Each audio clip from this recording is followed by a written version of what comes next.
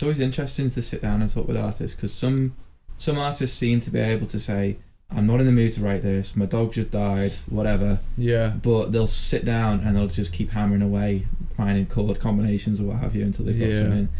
And then other artists, and I think this is becoming more common, seem to be a bit more go with the flow. Yeah. Like they'll say, no, nothing's coming today. I'm not going to try and force this. I'm just gonna... Yeah. I think that's a very good point. I'm still like, I do get frustrated sometimes. It's because it's still a learning curve, do you know what I mean? But I'm trying to get better at just accepting when things, aren't really flowing and allowing it. And then when it's not working, it's like, that's fine, do you know what I mean? And let it roll.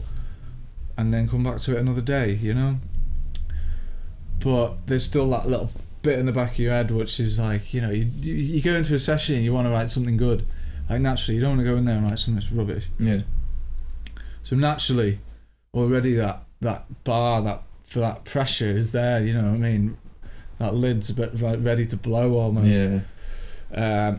So you got to just sort of, take a step back. I just become aware of your surroundings and all that, and just try and just sit with it, rather than just battling it in your head. Just sit there, man. Just sit there and just play. Just play. One thing that someone told me on another podcast, actually, which really, that was quite, it was quite a game changer for me.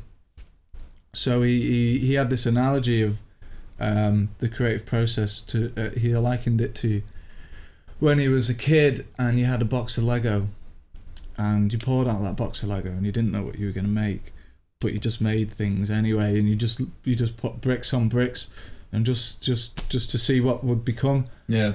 And to take that concept and apply it to the creative process, it's honestly like that. It takes the pressure away for a start, because you get into that sort of childlike state of play, and there's just this freedom within it, where you've got no end game, and you're just layering things up. You just put a little beat down, put a little bass, put a little synth on. Might not sound great, but you're just playing around, and then eventually something will come. Do you know? Yeah. 9 times out of 10, anyway.